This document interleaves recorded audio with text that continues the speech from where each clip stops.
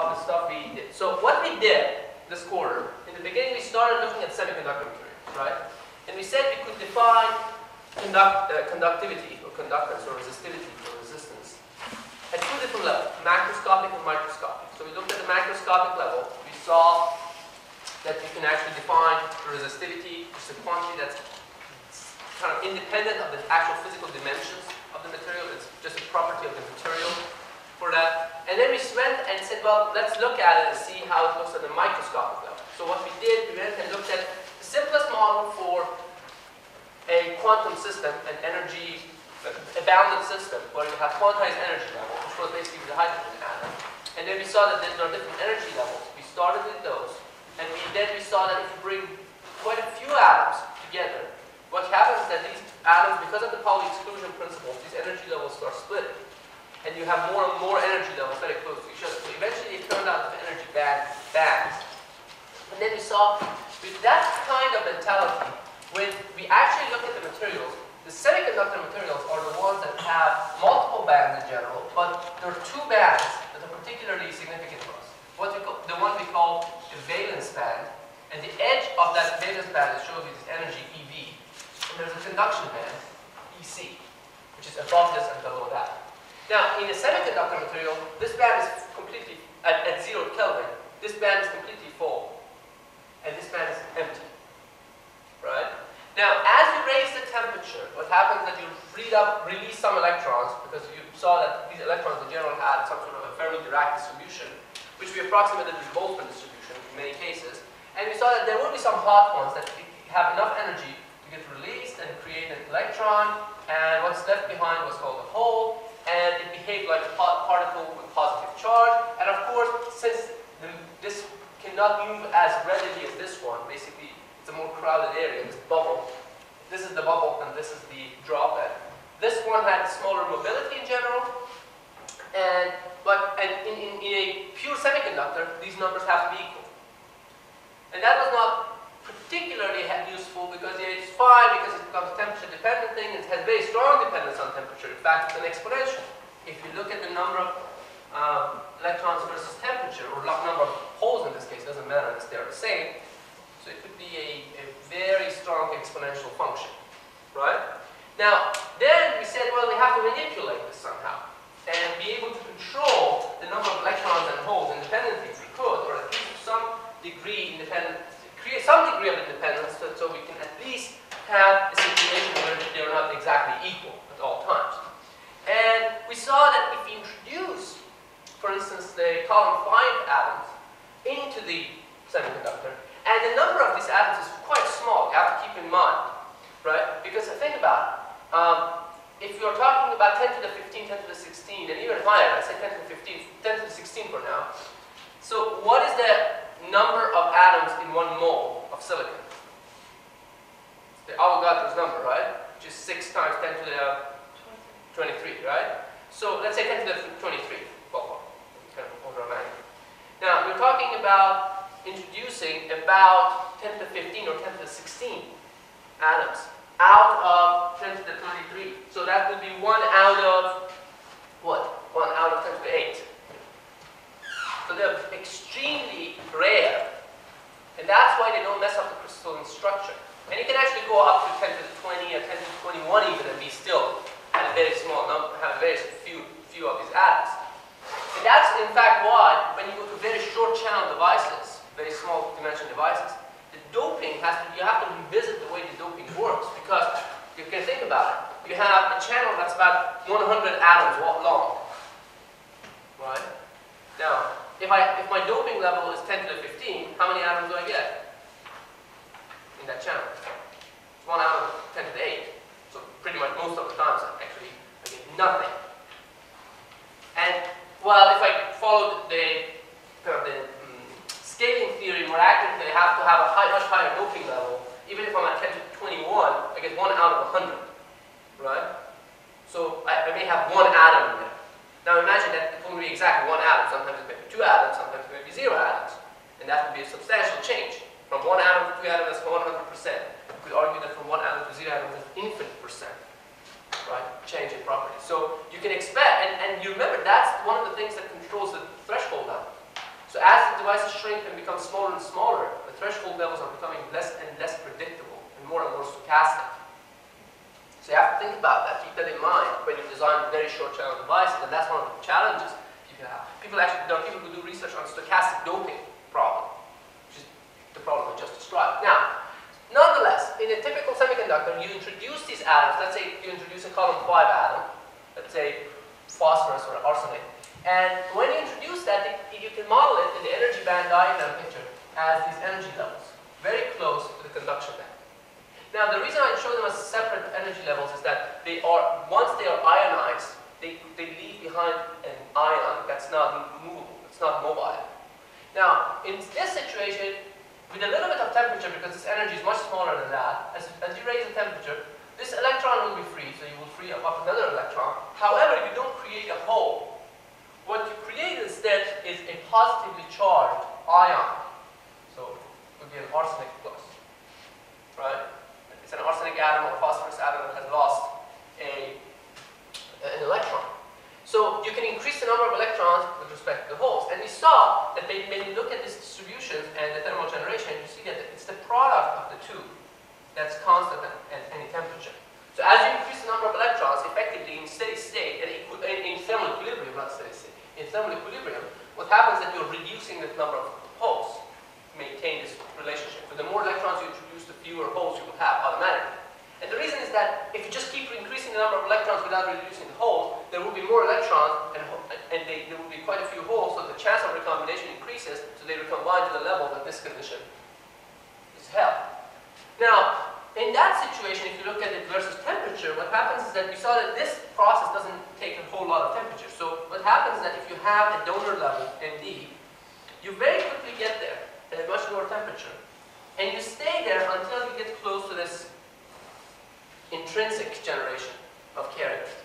And this was the useful range of the semiconductor material. This is a very good property because there is a reasonable range of temperatures over which you can maintain your number of carriers, let's say electrons or holes, similarly for holes, constant, right? So you can control that, and that's a very nice property that it's just because of this that it's possible to make these kind of things in a reliable fashion. You don't have to worry, when you use a transistor, you don't specify it, say, this is a transistor 2N2222 that you can use between 37.5 degrees and 36 degrees, or whatever. 38 degrees or something like that. They don't give you a 2 degrees Celsius range. And of course, you can, even from this curve, you can tell if you want to make a semiconductor that works at a higher temperature, what you need. What do you need to make a semiconductor that works at higher temperature? If you want to make transistors that work at 200 degrees Celsius. Yeah, exactly. Because you want this to happen at a later point. And the way that happens is that it's an exponential dependence on the band gap energy. So you want a larger band gap for that to happen. Now, the other thing we saw is that we can, of course, generate holes too by creating these energy levels, which are basically column 3 elements, primarily boron. And you get ionized borons, which receive an electron and leave behind a hole.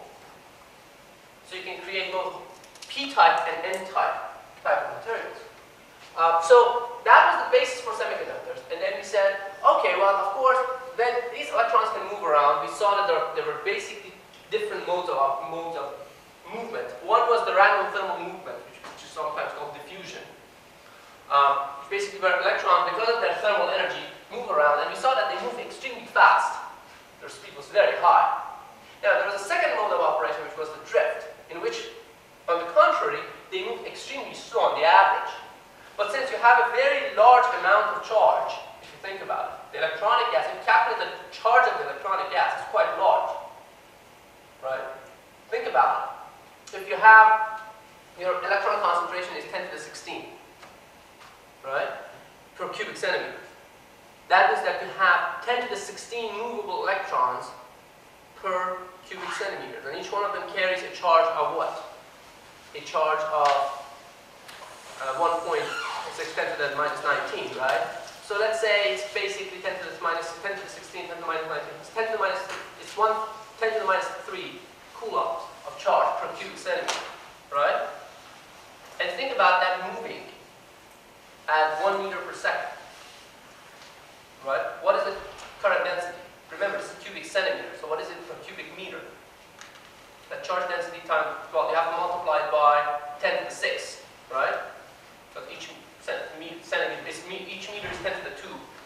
centimeters, and it's cubic, so it's 10 to the 6. So you're talking about 10 to the 3 coulombs per cubic meter. And if it moves at 1 meter per hour, per second, that corresponds to what? 1 kiloamp of current. Right? So that's basically, you can see there's a lot of charge there. That's why it doesn't need to move that fast to carry a lot of current. The amount of charge is so large that even a slight movement of this electronic gas creates substantial currents. So that was the drift mode. And we saw that in that mode, normally under low electric field, it's the velocity, drift velocity, which is the average velocity on top of this thermal velocity, was proportional to the electric field. And this is in fact a vector relationship. In general, and this is of course valid for an isotropic semiconductor. In general, you can have non-isotropic semiconductor where this would be a tensor, and they would not necessarily be aligned. So you can actually have the electric field in one direction and the movement can happen in the slightly different direction. So, but for our purposes, basically this is a linear vector relationship. And we saw that was the drift, and we analyzed that, and we based on that, we could come up with an expression for the conductivity of the semiconductor material, right? So we saw that the conductivity of a piece of semiconductor was simply mu n cube mu n cube mu n plus q mu p p, right? That was the total conductance of the semiconductor, of a piece of semiconductor, or any kind of material in general, that from a microscopic perspective. So we took that and we said, okay, well, we have this kind of semiconductor material, what can we build with it? So the first thing we built is that, well, let's put a p-type and an n-type material together, and we made the diode. So basically what we did, we made the p-n junction diode. And in that case, we had the p-type and the n-type here, and what we saw is that there's plenty of holes here, and there's plenty of electrons here, and they're moving randomly, right? Because of the thermal energy. So what happens is that at the edge, there's a higher probability of these going to the other side and recombining. So what you have is a region that's depleted of free charge carriers, and what's left behind is just the ions. Now, these ions, these stationary ions, create an electric field that will oppose the movement of the majority carriers to the other side, from either side, right? So if a hole wants to go in this direction, of course it's positively charged and it will be opposed by this electric field. So will be opposed an electron that tries to move this way, because it's negatively charged, so it will experience force, repelling force. And that the way it's captured in the energy band diagram, which shows the energy levels for an electron, right, is that this side has a higher energy level than that side. Right? And the same thing for holes. So basically what you have in thermal equilibrium, what you really have is that you have these electrons. Once the thermal equilibrium is reached, then there are only few of these electrons that can cross, and there are only few of these holes that have enough energy to cross to the other side. And most of them are actually repelled. Now, this is a useful quality, and of course these have to be balanced by what? By some other current. Because if you look at the current carried by both of these, it flows in the same direction, right? It flows from left to right, because this is a positive current, and this is also a positive current in that direction because it's negatively charged particle moving to the left. So this has to be compensated in thermal equilibrium, which guarantees steady state, of course. I mean, steady state is a subset of thermal equilibrium. You have to have something else to compensate this. Otherwise, you'll have net current flowing, and that violates the steady state. Now, in that case, what it is basically mostly the holes and electrons generated in this region. Because if you look at it, it's kind of void of a lot of electrons and whole free charge carriers. So what happens is that every so often, there will be an electron that will be hot enough that jumps here. So you create an electron, and there will be a hole here, and the hole will move this way, and the electron goes that way. And this flow compensates that flow of electrons, and this flow of holes compensates that flow of holes. Right? Now, what happens is that if you apply some sort of a positive potential to this, positive forward bias, what happens is that you actually lower this potential barrier. So what we did by applying a positive potential, we lowered this potential barrier on both sides, and as a result, there will be quite a few more electrons that can move to this side, and quite a few more holes that can move to the other side. And they're not repelled anymore. And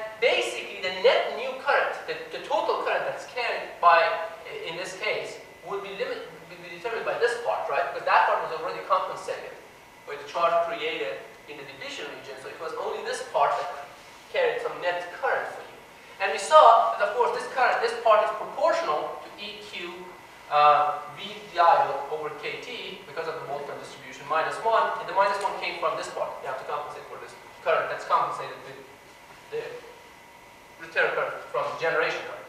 And the proportionality was we called IS, and that was the diode current. Now we saw that for most typical situation for VD, since this KT over Q is around 20, it's exactly 25.8 millivolts at 300 Kelvin, right? It's quite a small voltage. So for a typical diode voltage, what you have is that this is an E to some large number, and therefore this one doesn't really matter. So for most practical purposes, you could simply think of this as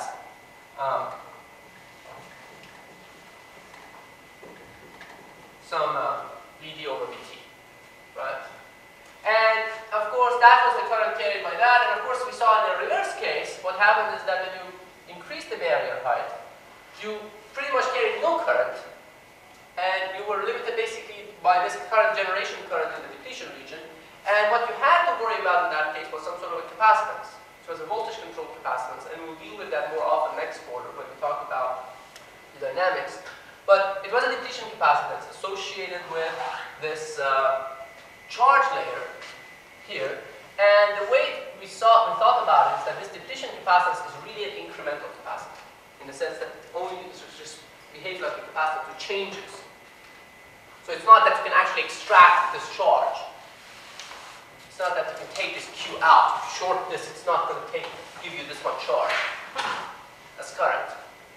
So it's an incremental capacitor, but it's a depletion capacitor, and we saw that too. So now we took that and we took it one step farther. We'll say, well, this is a nice device if you want to make a rectifier or something. This is just a PN junction diode.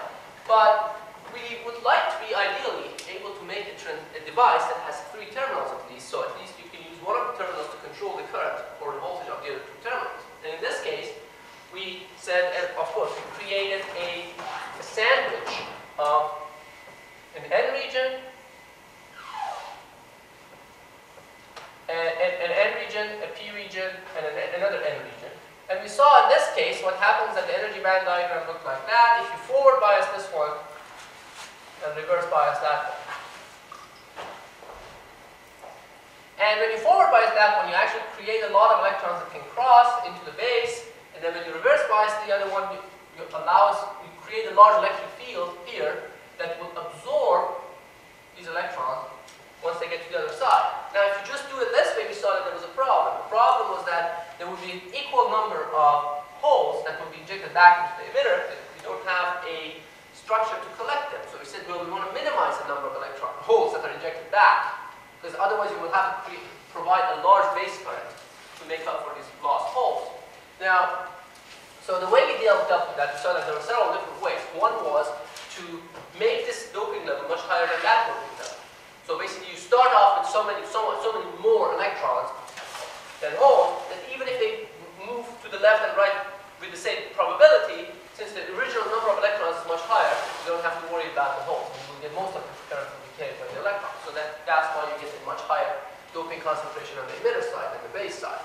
And then we saw that, of course, that's part of the loss. Of course, there would be still some efficiency associated with this process. And the efficiency was the electronic current of the emitter divided by the electronic plus the whole current of the emitter. And that's what we call the emitter injection efficiency. Now, the other thing that we looked at is that, well, although the base is, we saw that the base is actually of the opposite type. So once the electrons end up in the base, you're a minority carrier. And since there are a whole lot of majority carriers, right, a lot of holes in this case, there is a very high probability of recombination there. And you don't want to lose these electrons because these are the ones that will carry your charge. So what happened is that we said, well, we want to create this hostile region. We want to make this hostile region as short as possible. And the way we dealt with that and made it very short was basically by making the base very thin, right, to allow for this electron to pass unperturbed as much as possible. But nonetheless, there will be certain loss of of electrons, right? And we say that's the base transport factor, which is the ratio of the electrons that make it to the collector, but divided by the number of electrons that injected into the emitter. And we saw that the combination of these two, actually there's a third effect, which is the injection of the holes back into the collector. But that's not too worrisome because this potential value is quite large. So we said, well, it's the combination of these two effects that determines my alpha DC, which is the ratio of the collector current to the emitter current, which would be alpha T times gamma. And we said, well, in a properly designed transistor, this would be very close to 1. And then we saw that, well, if we define it that way, then we can define this other parameter, beta, which is alpha over 1 minus alpha. And that parameter was quite large. The closer alpha is to 1, the larger it would be. So basically, if alpha is 1, this would become infinity. Exactly. So that's a measure of the ratio of the collector current to the base current. Right? It gives you the ratio of those two currents in general. And that's beta. And of course, as you can see from this, beta should not be constant. Although we treat it as some sort of a constant, it's not exactly constant. It changes quite a few things. It changes with temperature, it changes with other things, it even changes with current. So if you actually look at the plot beta versus the current itself, you'll see it's not quite constant. So it's kind of a misleading equation if you write it this way, because this is really beta of IC. But for all practical purposes, we say, well, as long as beta is large, we can treat it as a large quantity and we don't need to worry about this, as long as alpha remains close to 1. Now, for instance, can you think of a reason why beta would drop at large currents?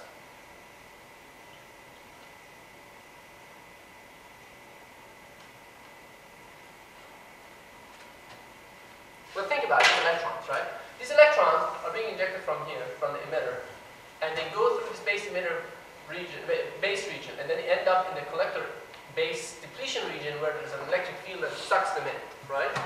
Now, what if I have a whole lot of electrons? But high current means that I have a whole lot of electrons, right? So there's a lot of electrons here. So that if I look at this region, at any given time, there's a large number of electrons crossing, right? But these electrons do possess electric charge. They're negatively charged, right? So this region is negatively charged, if you think about it. This electronic cloud, right? This electronic mass is moving forward, but it's negatively charged. So it will try to repel new electrons. So it will try to slow them down. So there's a repelling force. So when you're at low current levels, that doesn't matter as much, because it doesn't perturb the electric field of the collector base region that much. But when you have a high current level, what happens is that this electronic charge, the space charge, is sometimes called the space charge. But the space charge is actually repelling these electrons back. And it's a manifestation of what we call space charge effect or Kirk effect. And we saw that it actually showed up somewhere else too. We saw that the actual cutoff frequency of the transistor was affected by this too. That's why the cutoff frequency FT of the transistor dropped. The high current level. Anyway, so that was the parameter we used. And then what we saw is that, well, if we look at this transistor this way, also you have to think about, if you want to think about the dynamics of the transistor, there are these two depletion regions, one associated with this junction and the other one associated with that junction. So they give me two capacitors. But in addition to that, I have charge stored in the base, right? The base of the transistor contains minority charge at any given time. And we saw that that charge had a distribution that looked more or less like this if you had a uniform base doping level, right? You had a source and you had a sink at any point in time. Now, if you try to turn this transistor off, let's say I just remove this voltage, short this instantaneously, right? I get rid of the voltage.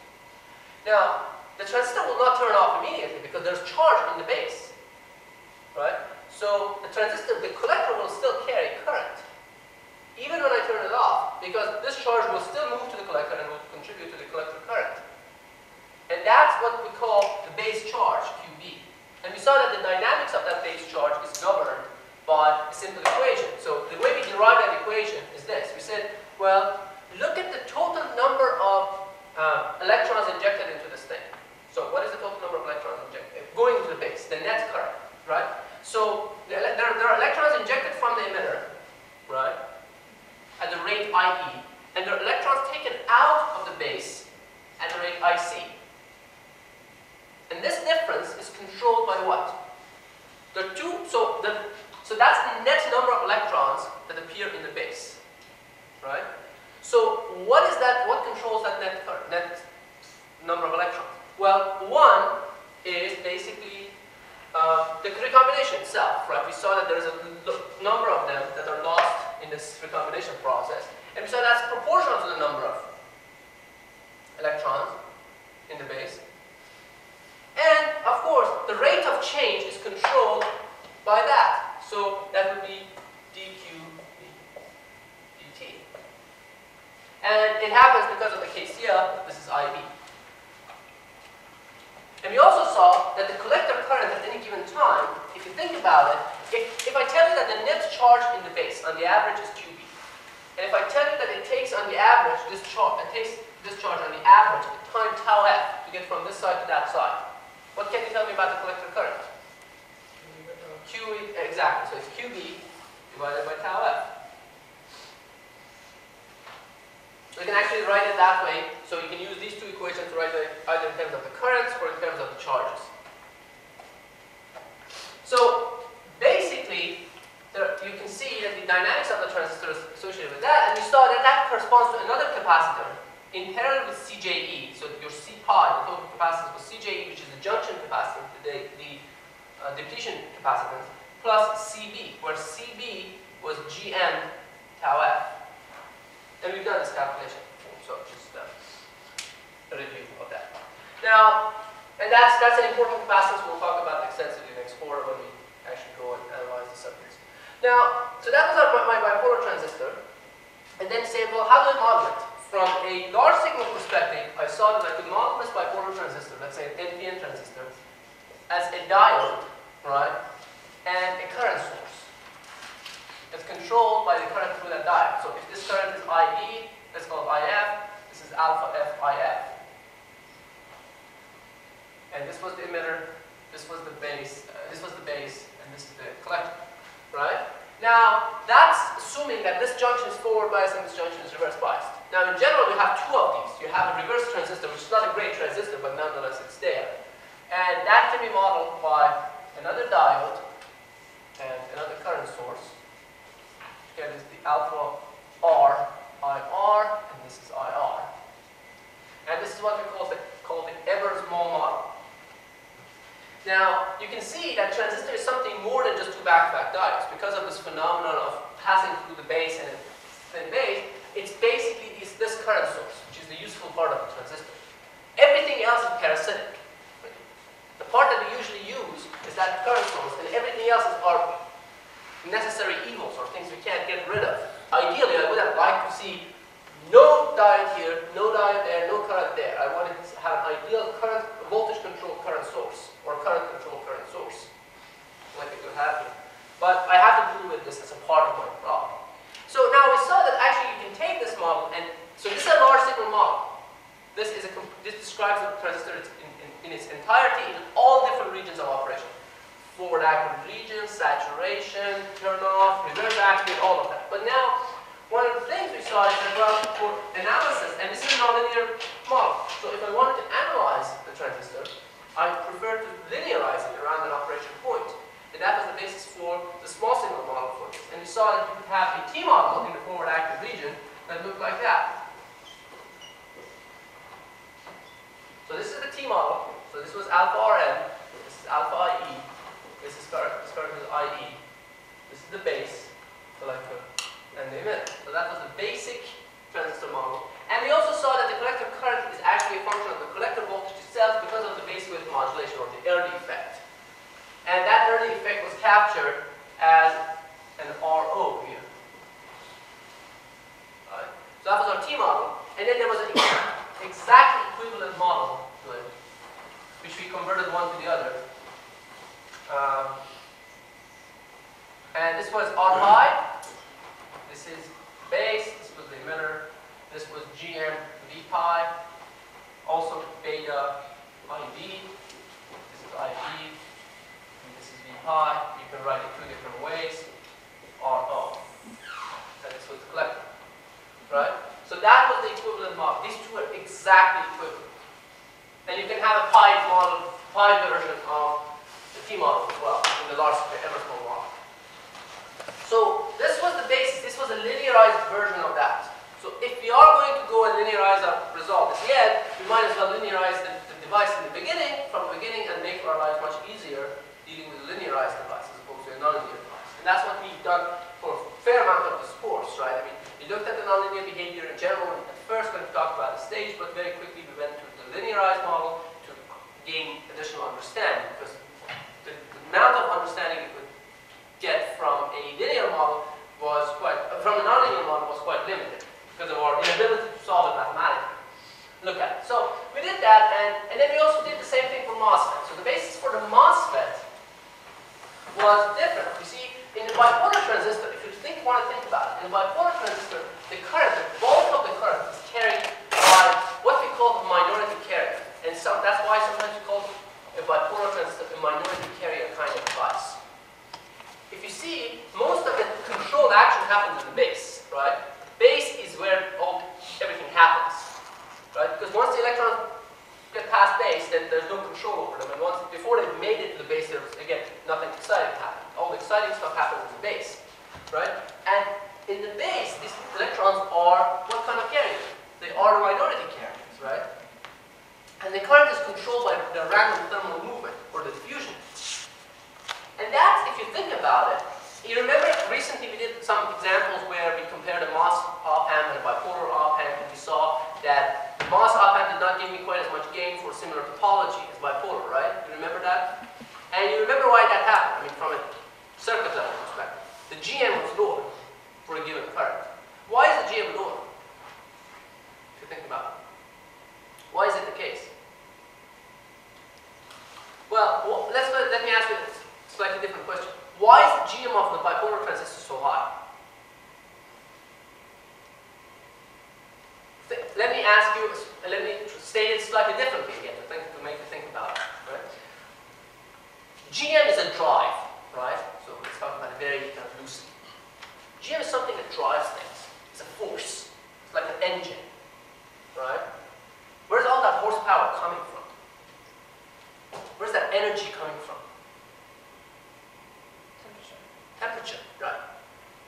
Have you ever calculated the thermal energy of anything, a brick, at room temperature? Just do it. It has a lot of energy. Just to give you an idea, let me ask you another question related to this thermal energy. It goes back onto the thermal energy, right? You take a bottle of water, right? Let's say half empty bottle, half full, depending on what kind of person you are. Now, let's take this and you shake it, right? I keep shaking. So basically, assume that I raise the water to the top and then drop it, right? You spend energy.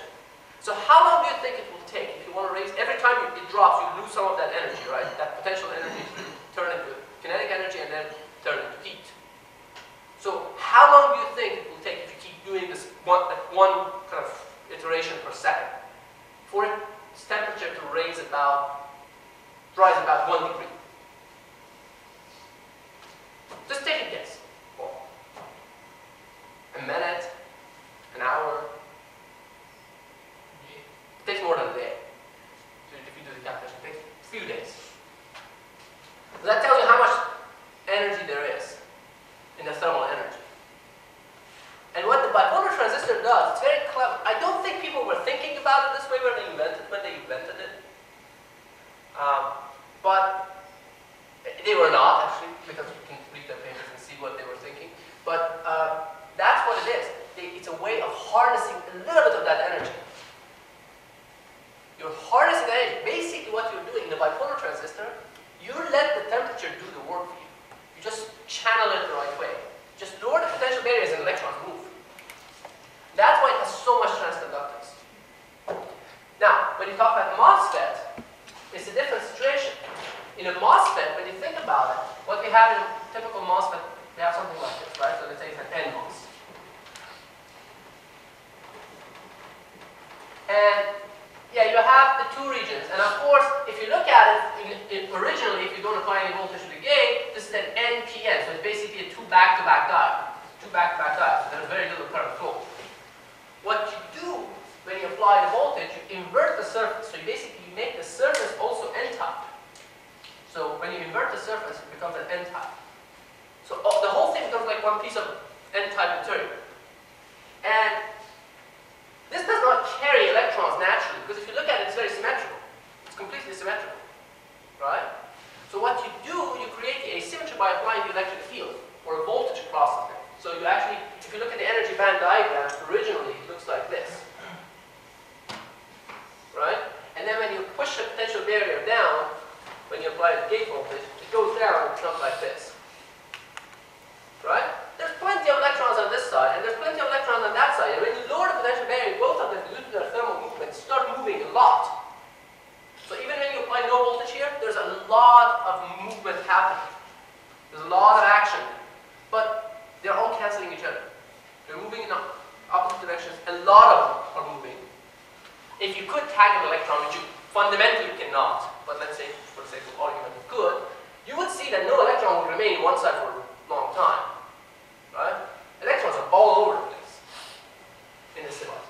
And all you do, you basically create a little bit of a tilt in this energy level, and you will have plenty of electrons to carry your charge. So basically it's like having current carried through this electric field and through drift.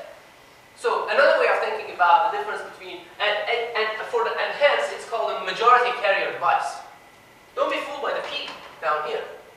You don't have P at the surface. You have only N. You have one piece of N-type material at the surface. Everything is carried by majority carriers, which are electrons in this case. Right? Now, one way to think about it is that you remember the ratio of the velocity of the thermal velocity and the drift velocity? That guy is operating based on thermal velocity. This one is operating based on drift velocity. Of course, if you look at that ratio, that's a huge difference in terms of the velocities. And the strength of these devices are not, they don't demonstrate that kind of a 10 to the 4 difference, 3 or 4 different orders of magnitude difference in transconductance. Why is that? Why do you think that's the case? Why is it that, although, well, I said it's just the thermal velocity here and all that, the thermal velocity is much higher than the drift velocity, right? Why is it that they don't see that 3 orders, 4 orders of magnitude strength difference between them? There must be something else at play here that works for this guy, right?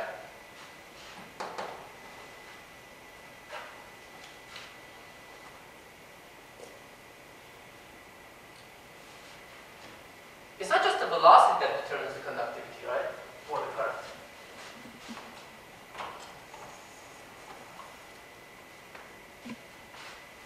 What else controls that? How many electrons you have to begin with, right? Here, you're limited by the number of electrons that you have at your disposal. So basically, that's what's limited. So you just basically expose the tip of this energy distribution, and then they go, and anyone that goes in, it just makes it to the other side very quickly, right? Here, you have plenty of electrons. There's a ton of them, right? That's another byproduct of this difference is that at very low temperatures, bipolar transistors don't work very well.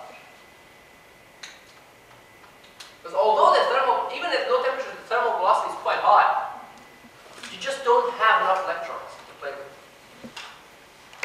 Right? So in a bipolar transistor, the current is limited here. This is the bottleneck at the emitter-base junction. Here, the bottleneck is just basically how much electric field I apply. So at the end of the day, it becomes a kind of a factor of 10 kind of difference. Okay?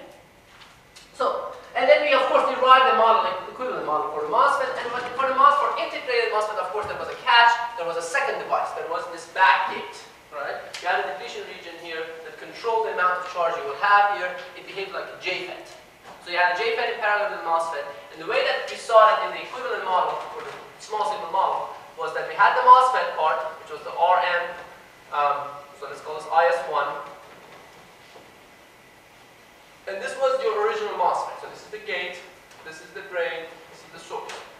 And then in parallel you have the JFET, which could be modeled again in a similar way, except for the fact that this would be IS2, this is IS2, This was always connected to ground as a bulb, or connected to bulb, whatever it's connected most of the time.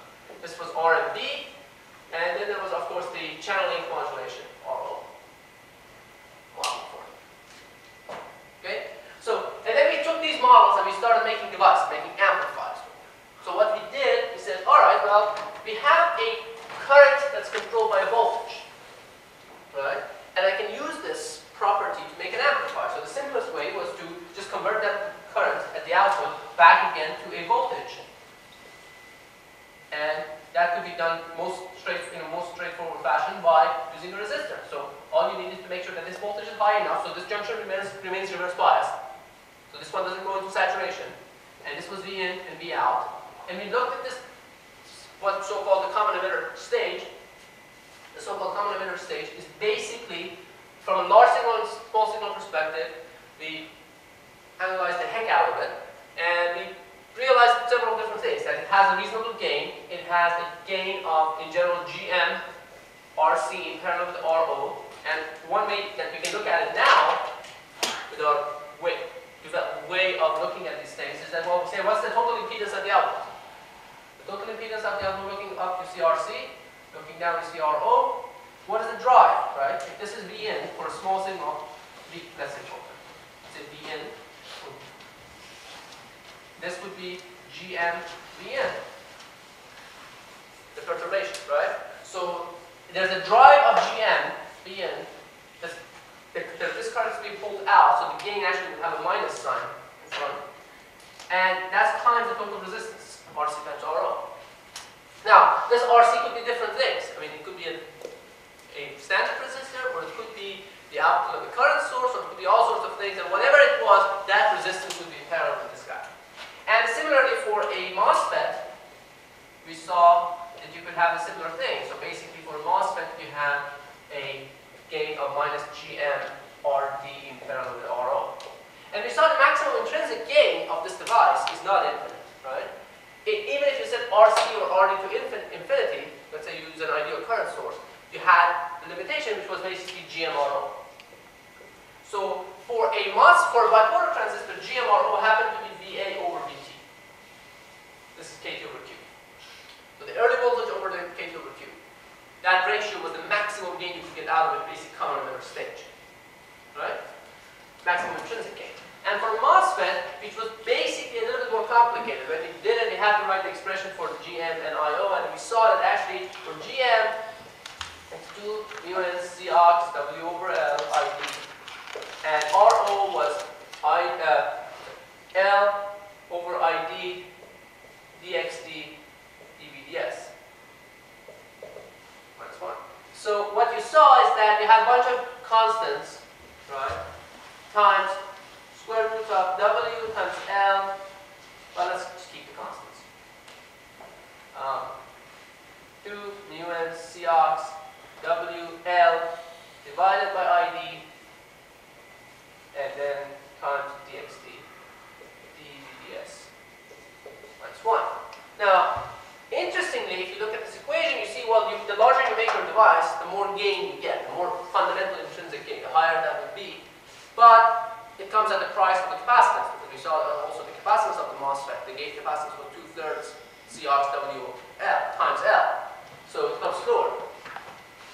That's one thing. Of course, if you have better mobility and all those things, that always helps. If you make your oxide thinner and thinner, it would have higher intrinsic gain. But of course, that there would be a limit. One limit that we are arriving at very quickly is the number of atoms, the thickness of an atom. So right now the gate oxide is less than 5 atoms thick. The most intense process technology. So we can't make it less than 1 atom. Right? Can we get 2/3 of an atom here? So now here, so those are all good and fine. The part that was a little bit confusing was this ID business, right? So because you had the ID in the denominator, you said, well, the maximum intrinsic gain according to this equation seems to go to infinity when ID goes to 0. And we know that's not quite the case, because as ID becomes smaller and smaller, your VGS minus VT becomes smaller and smaller, the gate overdrive. And as a result, what you actually get is that you go into the subthreshold region.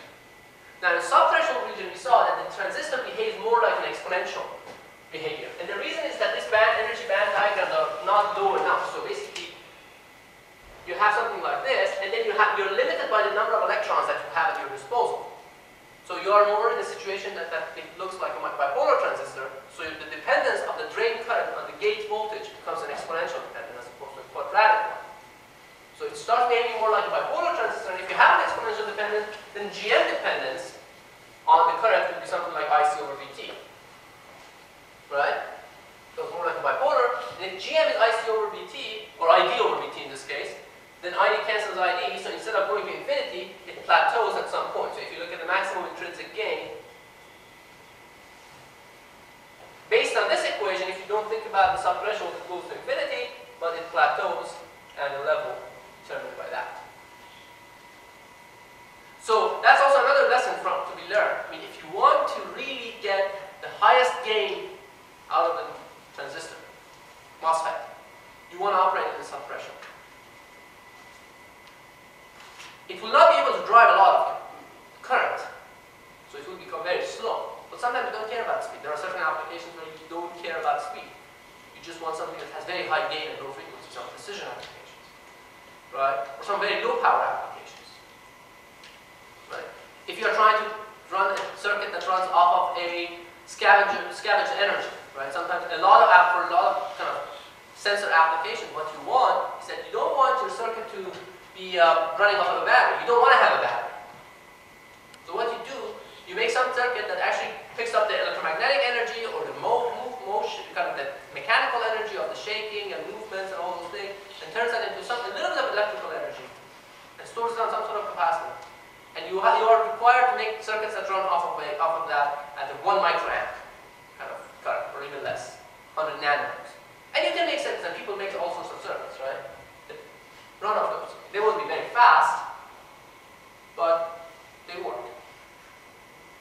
So, one simple example, of course, are these watches, right? I'm sure you've seen these watches that don't have a battery. That's one example. Of course, you can lose quite a lot. But even in that case, or you can actually, there's a lot of discussion about picking up energy. There's a lot of electromagnetic energy in the air. Here, if you actually have a long enough wire, you're close enough to Mount Wilson. If you have a long enough piece of wire, I can turn on a little light bulb. Yeah. Scary, right? The good thing is that we are not very conductive. But that's just what we're worried about. So we don't need to. But actually, if you go up top of Mount Wilson, I don't know how many of you have gone up there. You can drive up, it's beautiful actually. There's a lot of hiking. But the big antennas, there's a fence around them, right? So you can't get closer beyond a certain point. It's primarily for your own safety. Really. If you take a piece of wire about this long and a light bulb, there, just make a dipole antenna, go up there, take a little small light bulb, take it there, you can turn it on. So, there's a lot of energy out there, so that's the thing. So scavenging energy from these sources could be interesting and useful, right? I mean, you don't want to be changing batteries every day. Anyway, so subthreshold, lowest current consumption, highest gain, extremely slow. Okay, so that was the basic intrinsic gain of the device and all that. Now, let me ask you a question. Do you want to take a break now and continue later, or do you want to go and then we can have pizza? They are supposed to deliver it at 11:30, but they are never on time, so they may deliver it at 12. What do you want to take? Break now or make your mind? How many people want to take a break now? Okay. How many people want to continue?